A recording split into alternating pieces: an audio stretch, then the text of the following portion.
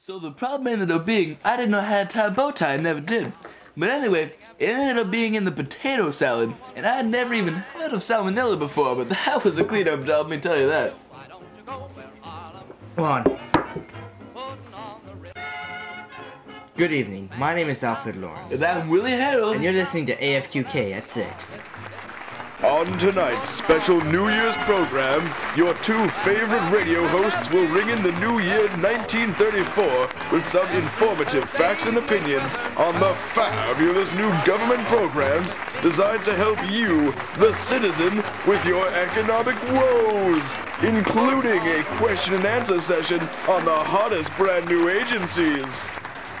Tonight we will be discussing President Franklin Roosevelt's bold new initiatives, as well as their impact on the American citizen. Now we have all carried the burden of former President Wu's failures to end what some analysts are already beginning to call the Great Depression.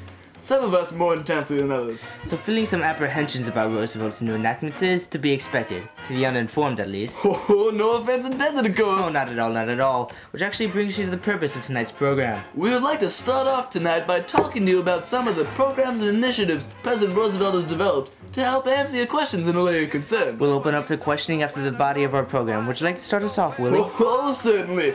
One of the major parts of Roosevelt's New Deal is the Federal Emergency Relief Administration, or FERA for short. It was one of the first programs which Roosevelt enacted, spearheading his New Deal, and it has already dispersed over $2 billion to state and other local legislatures, even though its initial budget was only $500 million.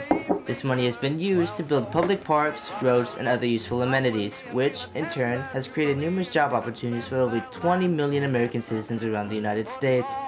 As many of those tuning in know, the head of the FERA, Harry Hopkins, already has experience from his work in leading the TERA in New York. Oh yeah. Well, we're actually good friends. Susan and I have them over for pork roast every other Tuesday. Ooh, yeah. When the FERA was first proposed, a lot of critics were quick to point out that creating all of these jobs was actually more expensive than simply paying the people in cash. However, recent studies have shown the incredible disparity in the psychological well-being of men who are receiving cash payments to feed their family and those who are working to bring home their paychecks. Oh, definitely, Al. Although I gotta say myself, I'd be perfectly happy to get my $30 a week in the mail than have to spend 8 hours of my day in this asylum. Of course you would, Willie. In any case, would you like to introduce our next program, please? Oh, of course I would. The next program on our list is the CWA, or Civil Works Administration. One of the results from the FERA, the CWA has only been around for about 2 months, yet it looks like it's already going to exceed its $400 million budget. Some experts are predicting it to shut down as early as March, which of course would cap its run in about 5 months. While most presidents would worry about the revenue of a venture, the CWA is practically hemorrhaging money right now. The main purpose is really, though, to give family men the self-satisfaction that they are taking care of their families. Quick question, Willie. Do you actually understand the meaning of the word hemorrhage? Oh, busted! You got me there, Al. I have no idea what it means. What my co-host is trying to say is, it is actually more expensive to give all the men work than it would be to just mail them the disparity, which, by the way, is called a dole. But in this way, America is improved and citizens feel more financially secure in their lives. Its civilian workforce has already laid about 6 million feet of sewer pipe and actually improved over 100,000 miles of road. Whoa, that is absolutely crazy. And you know, the CWA has also done a heck of a lot of work improving schools and playgrounds across the country. It really is doing just a fantastic job, Al. Quite right, Willie. I suppose we'd better move on to our next program, the Civilian Conservation Corps. Yeah. Well, we all know of all the promises President Roosevelt made to the American public preceding his inauguration, and I believe this quite clearly exemplifies the seriousness. This is another example of the civilian nation working to better America. There is a key difference, however. The enrollees in the CCC work in entirely segregated camps and perform tasks such as reforesting decimated lands or fighting erosion in critical areas. It is also interesting to point out that although the enrollment period is 6 months, there are countless cases of people volunteering for another 6 months to better their country. Noble patriots, every one of them. Oh, definitely. In fact, let's have a moment of reflection in honor of all the great citizens of these United States working to selflessly better their nation.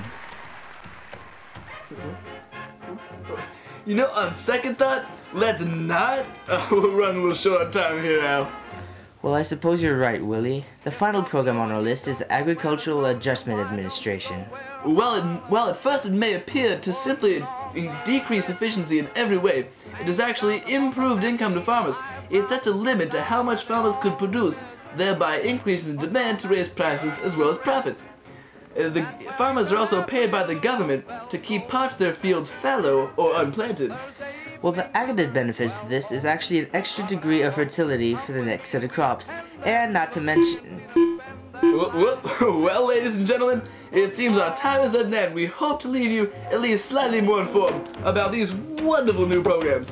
And I gotta apologize we couldn't make it to that question and answer session, but frankly, I was not looking forward to that in any case. You have been listening to AFQK at 6. This is Alfred Lawrence. And Willie Arum signing off. Oh, hey, Simon, I didn't actually know that we had that many towels in my house, but I'll tell you, we needed every single one of them. It was just a disgusting amount of mess, and it really, quite frankly, made me wonder.